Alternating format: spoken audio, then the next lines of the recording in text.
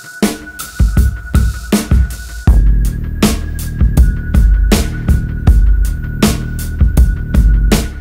this video, we're going to look at John Degenkolb's Giant Propel. The first thing that really struck me about this bike was the huge stem. He's running a 14cm stem, which gives an overall reach of 60 centimeters. And that reach is really long when you consider that his saddle height is, average to low at 73.5 centimeters.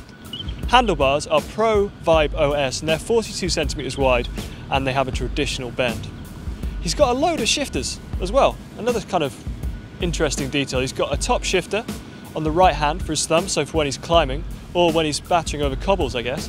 And on the drops, he's got sprint shifters. So that gives a total of 5 shifters. Wow. The group set is Shimano Dura-Ace Di2 throughout. The power meter is Pioneer, who last year only sponsored the Belkin team, but have expanded their sponsorship to include Giant Alpe. Another striking detail of Degenkolb's bike is the Fournier mini V-brakes. You don't see mini V-brakes very often on road bikes, but they look pretty cool and they feel pretty solid when we've just had a go on the bike there.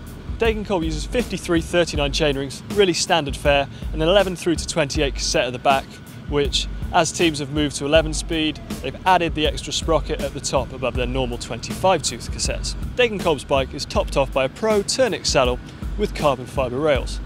I think this bike just looks really fast, something about it.